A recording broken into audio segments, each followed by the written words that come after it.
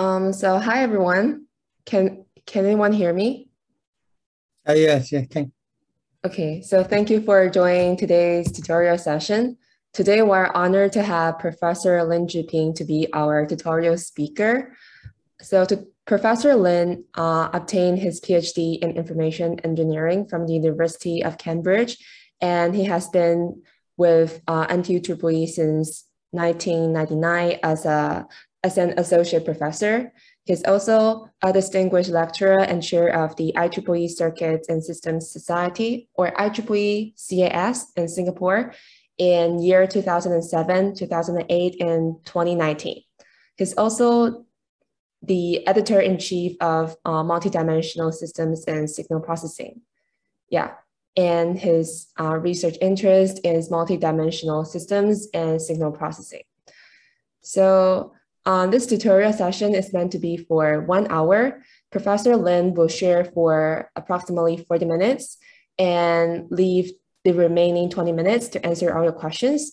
So if you have any questions throughout the sharing, feel free to type your questions in the Q&A box, and we will attend to your questions after the sharing. So I'll now pass my time to Professor Lin. Okay, thanks, Chen Tao, for the introduction.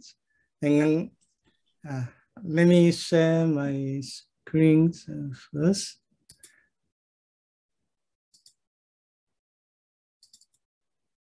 Okay, can all view my screen now? Yes. Let me make it full screen. Okay, good.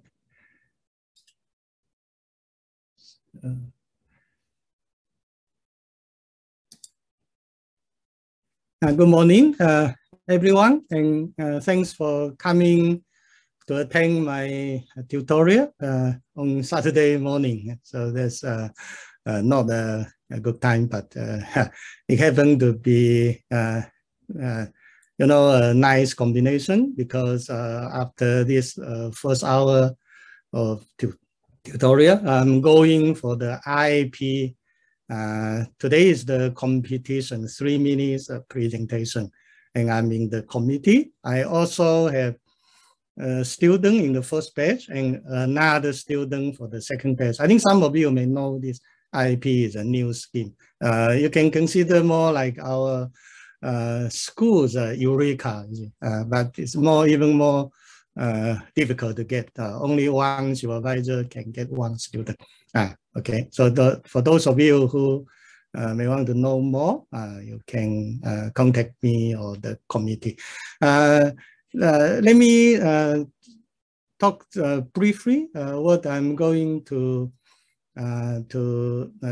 present today. It's not too much the very technical detail. You know, for technical detail, you really need to learn from other like books, papers, and like perhaps YouTube's nowadays. And furthermore, more importantly is you need to really do like hands-on to develop your own codes and run examples and like practical application. So I will share like something like the combination of on the one hand research work, and on the other side how to train students, particularly students who you know, want to do research. And I think this topic is a good experience in sharing this. So before going further, I would like to thank MLDA for the invitation. Actually, I have a rather long history with MLDA also. You see, some of you may not know, probably even Chen Tao. I'm the FYP supervisor of the founding chair of MLDA. I think you all know is Liu Yan. And Liu Yan graduated 2 years ago. He got the Copenhagen Scholar Award. So you can see this is one of the most prestigious award. And then last year I was the FYP examiner for the the second MLDA chair, which is Duang Jiahui. And then he actually last year he invited me to give the tutorial, but I was like too busy last year, so I promised I will do it this year. So I just tell you, I keep my promise. Okay, so now you can see this work actually came from several papers, and they're all related to mostly undergraduate students, and even one is a PhD student. So you can see here the first author, Zhuihang, Gao Zhuihang. She was in the same batch as Liu Yan, I mentioned earlier, and she got the Li Guangyao gold medal in her year. So you can see this is the two of them, I would say, is among the best students in their batch, and probably for the in Chile. So she worked with me on this project as the first undergraduate student. And but before that, I had a PhD student working in this topic. And at that time, there was deep learning just starting to work. And but I'm a rather conservative researcher, so I asked the PhD student to work more on the traditional machine learning method, which I will briefly introduce. So there's not deep learning there, but when Zhuihang joined, then I saw the opportunity of applying deep learning, and that was why the starting of this work several years ago. And after that, this Peng Jiawei, she was 1 year junior. Then Zhuihang, she continued to take on, and she even did better because she published 2 conference papers as the first author. Zhuihang published 1. But they all work together. Okay, so that's the most recent one is just a few months ago, the end of last year. And this conference, they are all IEEE flagship conference. So, by the way, Zhuihang now is she take the A-star PhD scholarship, and now she's a PhD student at CMU in the US. Again, a top university. I still keep close contact with her, and just a few weeks ago, she told me the trainings in doing Eureka with me, and particularly this work is very useful. So she benefit a lot. So I think this conference is a student research conference. So I think I share this at least to let you know the background of this work, and I hope you can make good use of this opportunity. Okay, so now let's go to the more technical content. This is the outline. I give an introduction, some background and traditional method and the motivations. And after that, I introduce the methodology used in this work. And you can see here, it will be again a combination of some traditional method and the more popular one related to deep learning, transfer learning, GANs, and and so on. And then our problem is practical problem. So I'll show you the applications. So that's the what I'm going to share with you. And to start with, for this research work, it really came from some clinical requirements. I think you can see the image here. And at the very beginning, I forgot to mention, for this work, I have some collaborators, and one of them, the very important one, is the medical doctor from the National Skin Centers, Dr.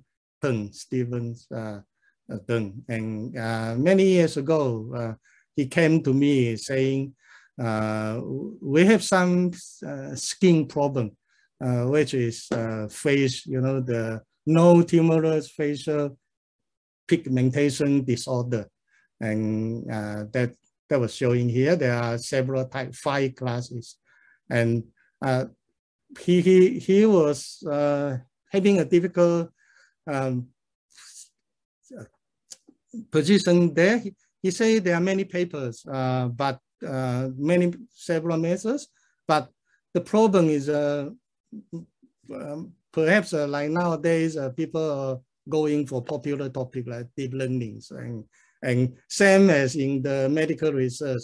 He say most of the papers he can find is on cancer-related skin problem or so-called tumorous problem, and no one care about non-tumorous. But the methods for cancer's skin disease may not be applied here. Then he said, "Can you help?" Because I've been working in the past more in signal image processing. So he said, "At least you can apply your knowledge here." And that was why the starting of my PhD student Liang Yingfeng's work. I say, okay, then let's do this research together. And yeah, so you can see here the importance of doing research is you try to find a useful application to motivate you, and at the same time, of course you need to look at the literature to see whether there are similar methods you can apply or not. And in our case here, it turned out to be very few people are interested because they perceive no cancer related is not that important. Very difficult to write paper because why? Because when you talk about cancers, and everyone say, "Oh, that's a fatal disease, must be very important." But this is not totally true, because you see, for example, particularly for ladies, the appearance is more important. Then if you have your face having this kind of freckles or melasma and so on, then it do not look like, and that's the one problem. Furthermore, they sometimes this kind of even non-tumorous facial pigmentation problem, it can indicate you may have other health condition, and that's why it's very important to classify, belong to which class, so that the clinical doctor, they can apply the right medicine and to do the treatment. So what they did before applying computer assist method is they do it manually. And of course, the doctor has been training in this, so they know roughly. Looking at the image, they know which type of the problem. But however, as you all know, in Singapore, medical doctor, very hard to do the training. You may know recently there was even some cheating case because it's, the requirement is very tough.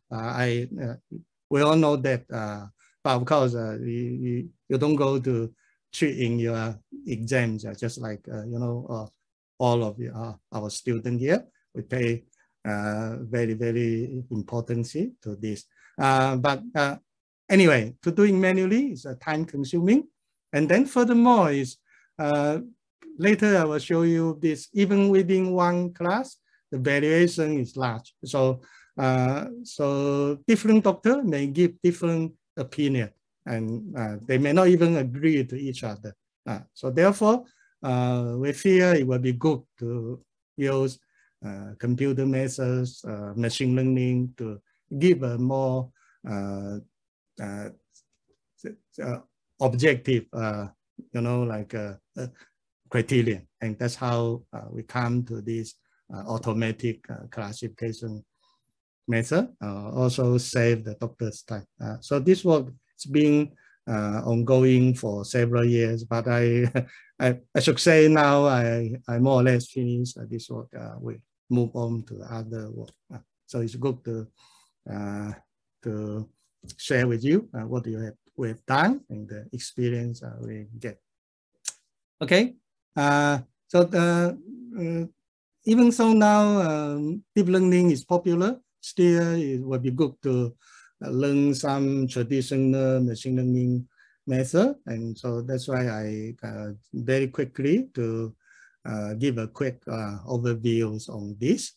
One of the way to do is here I'm using image as an example, but it can apply to signals or it can apply to features. So you start with the image and then you do feature extractions to capture the useful information. For example, in image, you can have colors, textures, and so on. Then you build a classifier. There are many classifiers like SVM and so on. So one of the also very useful machine learning methods we use is this probabilistic linear discriminant analysis. Later I will go through it very quickly. And then the features, as I mentioned, can have color, textures, and you can apply some other signal processing methods such as Garber filters to get the Garber features, and so on. And however, also we try very hard, still having the difficulty to achieve the high accuracy. Later I will explain why.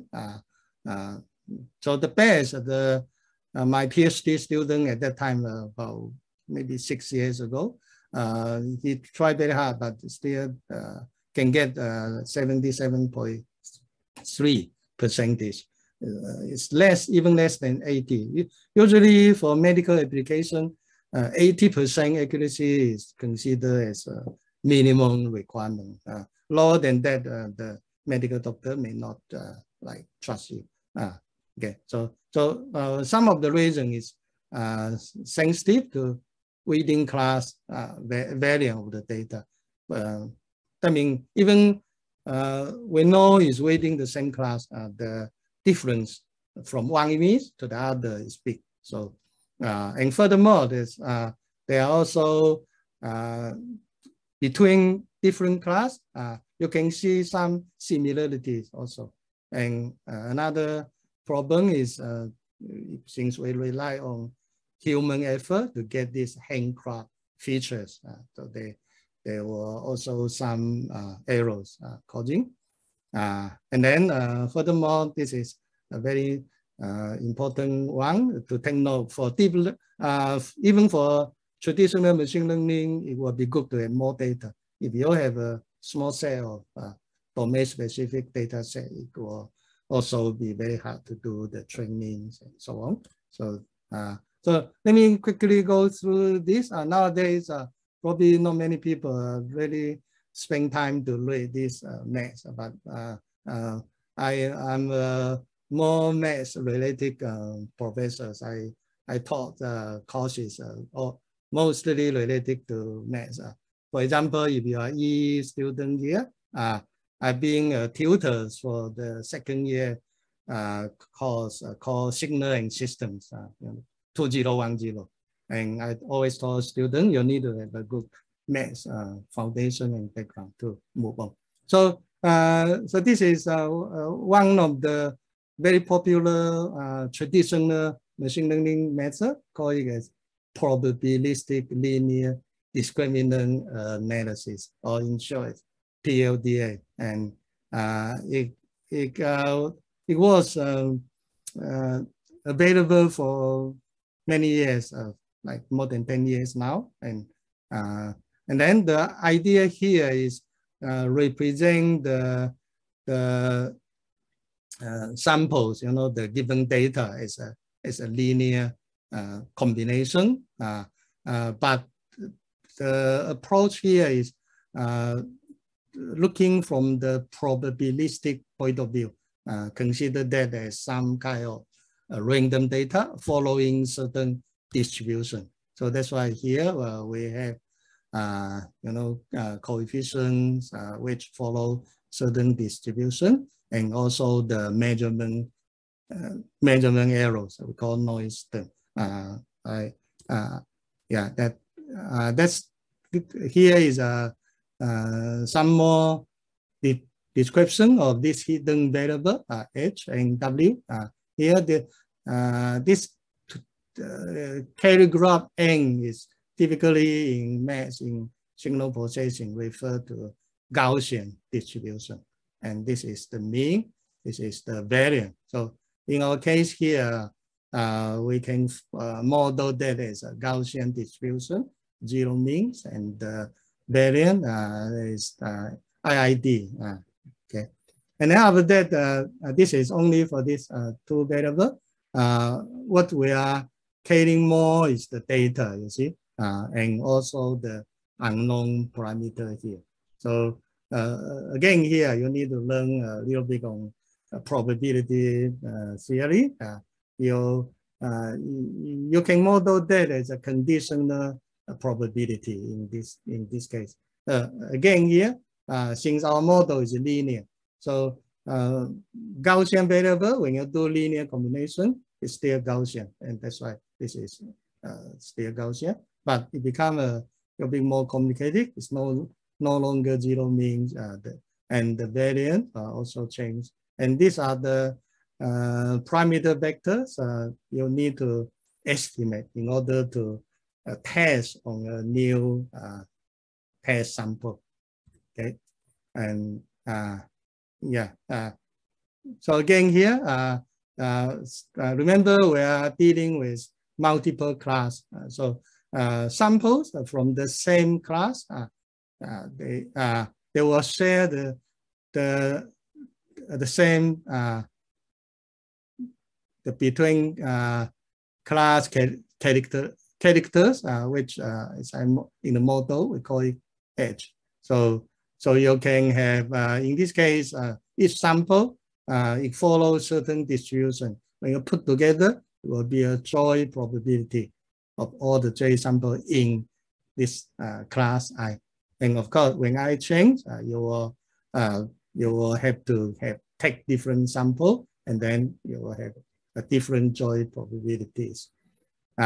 Furthermore, once you have the test sample, because machine learning, I think you should know the basic. Now is you have training samples. Of course, I'm talking about supervised machine learning.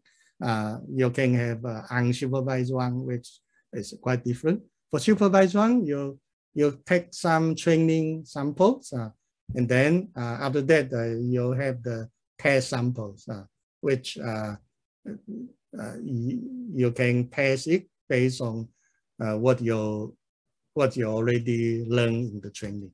So you can see the difference here. You add another test sample, so that we want to test whether this new test sample belong to class I or class I+1, and so on. Okay.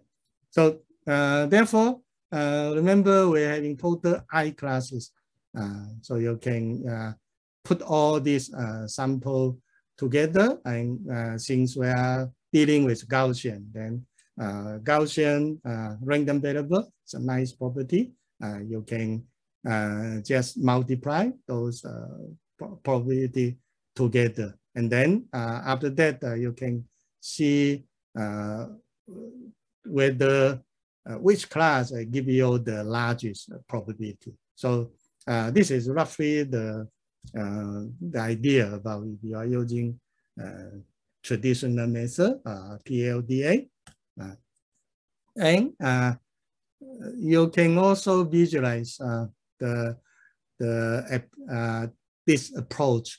You can see here roughly.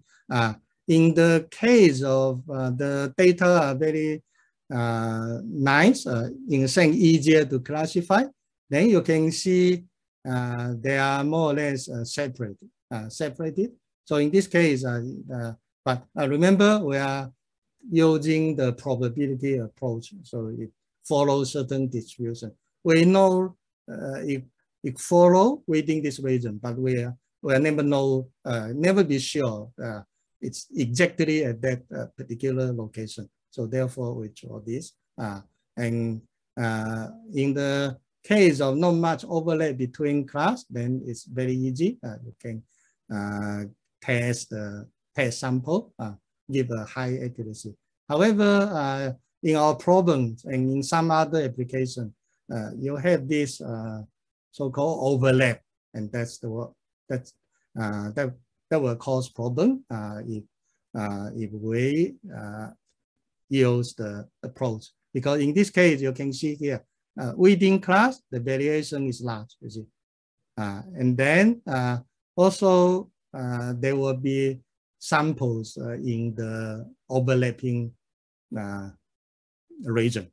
So therefore, in this case, directly applying this PLDA method, it will not work. It gives very poor result. And that's why we came out with so-called voting base, V-PLDA. So the idea here is to put all this together into a larger model and then train this all together. But however, we do not use all the sample because, as I mentioned earlier, some of the sample it give wrong information because they are like overlap and so on. So what I do here is we, given a test sample, we select those nearby one. Then after that, we test each of the class and see in this case which class give the largest joy probability. So in this way, it improved the traditional PLDA by adding this voting scheme. But however, as I mentioned earlier, the accuracy is not very good. So let me move on to the new approach, since it takes a little bit longer time to explain the math. So here, our main work is to apply like deep learning approach, like CNNs, and so that we are be able to extract more information. Let's see what we can do here. So one way to do is, remember, as I mentioned earlier, in our case here, the doctor give a very limited sample. Then we all know transfer learning is a very powerful machine learning approach to be able to make good use of the pre-trained model, which typically you can have millions of images to do the training. And in our case, we have a very small data sets. You can tap on the pre-trained model and then do some fine-tuning. But in typically even transfer learning, we still need like at least hundreds of images in each class. In our case, we only have 30 images per class, and the doctor say they don't have more data. So that's how we need to think another way by using GAN. GAN is a generative adversarial network to increase the samples in each of the class, so that in the end the deep learning approach can be applied here. There are many GANs, and what we select after trying different versions, we find progressive GAN or P-GAN. Some people call it as PG GAN. It's the same. Then that give a good result.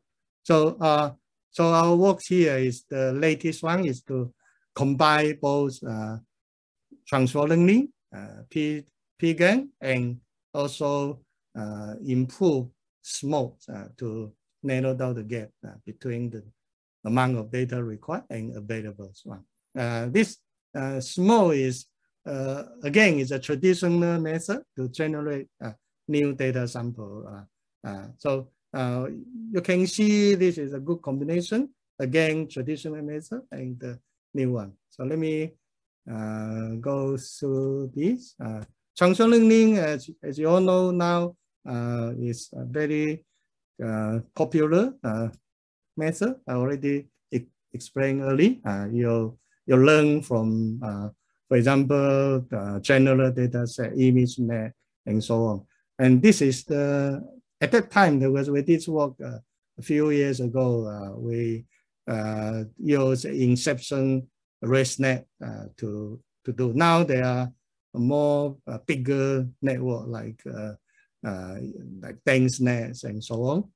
So this is the network architecture we use at that time. I won't go into detail because it keep changing. I would like to briefly mention this SMOTE. SMOTE means synthetic minority over sampling techniques.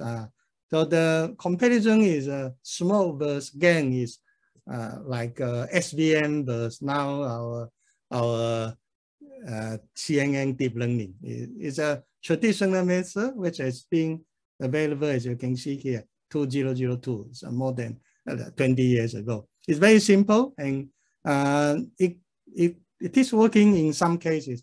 I won't say it's always work, but at least it works in our application here. The idea of SMOTE is very simple. If you have two samples, you can just do a linear combination and to interpolate and to get a new sample, which in a sense similar to the two sample we call parent sample.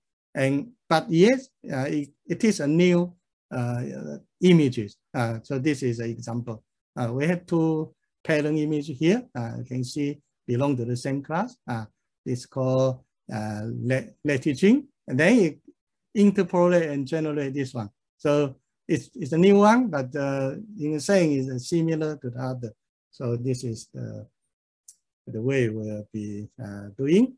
Then pictorially, you can also see this. This is a typical case of imbalanced data. You have a large class here, then a small class here. So we need to generate more by using this combination. And we also came out with improved SMOTE by traditionally the original method is the way is choosing from 0 to 1. But we find the extreme value near 0 or near 1, they're not good because they more or less give the same parent image. So what we do is limited. This is simple to the range of 0.1 to 0.9. And then initially you only take 2 out of the 5 nearest neighbor, but that generates not enough image. So we enlarge this by take 4 out of 5. And finally, even with this implementation, the image we generate, some of them are still look very similar. So we apply this, again, this is a traditional way of doing, called SSIM index, similarity, to assess this similarity using structural similarity index. This also still popularly used nowadays, and the math formula given this way. I won't go into the detail. All this you can check from this reference here. And roughly the idea is using this measure, we will be able to see which images to keep, which you can discard. Okay, so now we move on to GAN. So GAN now is also very popular. This is the simplest, just a workflow about GAN. Is you have some real samples, but they are limited. And what we do is you have a generator and a discriminator. You use random noise to inject the generator. You will create some fake sample. You at the beginning, you're very far away from real one. Yeah. So you need to use a discriminator to tell whether it's real or fake. And then after some iteration, gradually this fake sample will be close to the real sample. And so that's why in the end you can get reasonably good quality of new sample. There are, again, it has been on for several years, and there are many methods. So one of them is a progressive growing GAN, or called P-GAN or PG-GAN. So here is the, I don't know whether some of you learn wavelet transform. It's scaling up. You see, you can start from, in this case, very small images, tau samples, to even 4x4. Why? Because smaller sample, smaller size of sample is easier to train. And then progressively, you can increase up to, in our case, it can be 100 by 100, or can be even larger. So this is quite stable ways of training GAN, and that was one way adapt in our application. So putting all this together, we can have the workflow for our application here. We start from original image using improved SMOTE to generate some additional image, and then we feed both into the GAN to generate more images, and then after that we go through this CNN classification model and get the results. And so this is the application for our data. As I mentioned earlier, all these are rare images taken by the medical doctor in the National Skin Center. But there is a limitation. They can only provide 30 images in one class. So in total, 5 classes. And of course, this is not the whole face. We just cut the part where you have this mesenchymal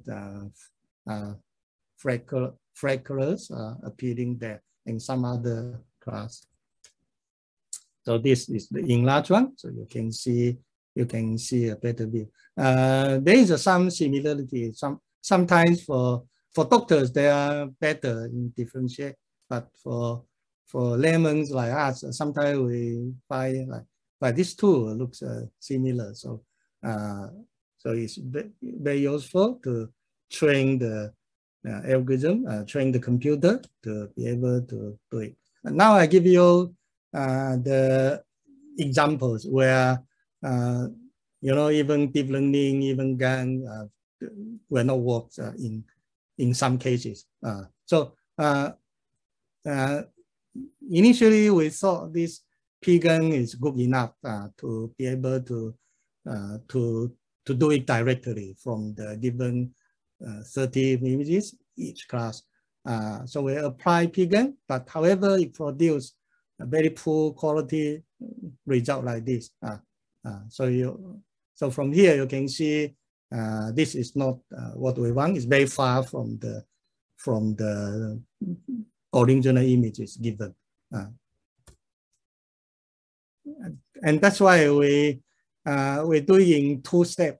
Step 1 is using improved SMOTE, which can generate some relatively good image, but it cannot generate more, because you go further, then you end up with very similar. So roughly, say each class you have 30, using improved SMOTE, it may generate 50 or up to about 100. But however, having this 100 new images in each class, then we feed into the pGAN, it will give much better quality of the new images we generate. And this is lesson learned is even if you are aiming at very popular and good technology, you don't forget the traditional one. And you never know, sometimes some good combination will give you better results, at least in some application. Yeah, now we come back about this HSI on applying the SSIM. So you can see here, if we do not use the improved SMOTE, the range of each, it can be very near 1. Even using improved SMOTE without using pGAN, then you can see this is very too near 1. 1 is you are always already get back to the original image, so it's not good. So, but on the other hand, you need to have some similarity. If it's too low, that means what you generate is not within this class. So by applying this pGAN and the improved SMOTE, we find this gives us a variation, but still similar to the initial class. It's a good combination. You see here, the high limit, the upper end is smaller than this, but the lower end is also smaller, but it's not too small. So you need at least say 0.6 or so on. Otherwise, the image looks very different. So to put together, we summarize what the methods we use and also the result we achieve. So this is the first work the PhD student did, and we did publish in a journal paper, which is a good biomedical related journal. The accuracy is, as I mentioned earlier, less than 80, 77.3. And the standard deviation is also a little bit large compared to other. Then the first student did this using transfer learning and SMOTE. Then it improved the accuracy, also reduced the standard deviation. And then after that, we used improved SMOTE. Then also do some more improvement by increasing accuracy, reduce the standard deviation. So this is the most recent work which applied pGAN and published just less than 1 year ago. So this is the best we can achieve now. And I think it's very hard in this case to get near 100. That's not practical also. So now to conclude the tutorial here, I briefly introduce this V-PLDA, which just to show in the early days how you tackle this machine learning method by building complicated math models and apply probability and so on. But still, it's very hard to get to high accuracy for even our practical problem because the small data set and the large variations and so on. And then we apply transfer learning by pre-train the model, and then you can extract more generic features. We don't need to handcraft the features anymore, so it can provide better results. And then after that, we apply this, again, this is a traditional method, SMOTE, to generate some synthetic sample to enlarge the set of available training data. Finally, we apply this pGAN and together with improved SMOTE, then that's the test combination, and we also using the transfer learning using the same pre-trained network, which is not very popular one, but still usable, Inception ResNet. And so you can see this is finally we get 14% accuracy increment compared with the traditional method like 4 years ago. And recently there are some other researchers taking on our approach. They apply multi-views and so on too. But we have stopped this research work more or less. I don't have students working on this anymore. So anyway, I move on to other research projects. So that's all. Thank you for your